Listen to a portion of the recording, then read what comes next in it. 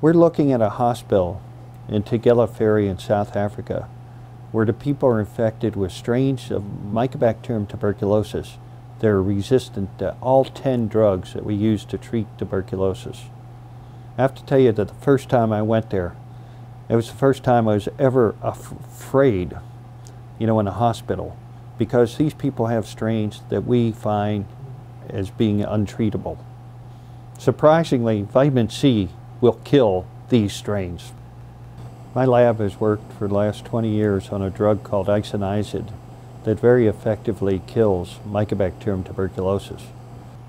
One of the new classes of mutations that we had isolated that conferred resistance to isoniazid allowed us to consider the possibility that a specific reducing agent was inactivating the isoniazid.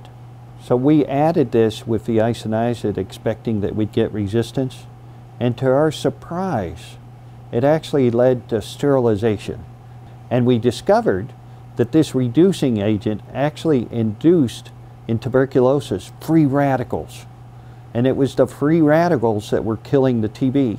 We decided to try another reducing agent. And in this case, we tried vitamin C. We saw that just like the other reducing agent, it in combination with isoniazid sterilized the culture. Even more surprisingly was when we left out the TB drug isoniazid and just had vitamin C alone, we discovered that vitamin C kills tuberculosis. When Catherine Vilches, the lead author on this paper, first showed me this result, I was in disbelief. How could this be that vitamin C could kill tuberculosis? Our work has been published in the journal Nature Communications. First, we've discovered that vitamin C kills Mycobacterium tuberculosis cells. Then we asked, does this work against the drug-resistant strains that are plaguing the world? And in fact, it works not only on the multi-drug resistant strains, but the totally drug-resistant strains as well.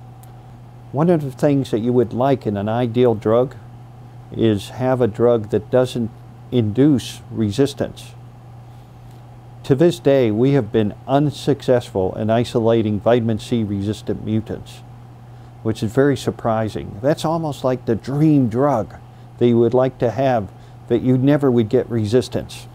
We've only been able to demonstrate this in a test tube, and we don't know if it will work, in humans and in animals. But in fact, before this study, you wouldn't have even thought about trying this study, in humans. And this would be a great study to consider because we have strains of tuberculosis that we don't have drugs for. And I know in the laboratory that we can kill those strains with vitamin C.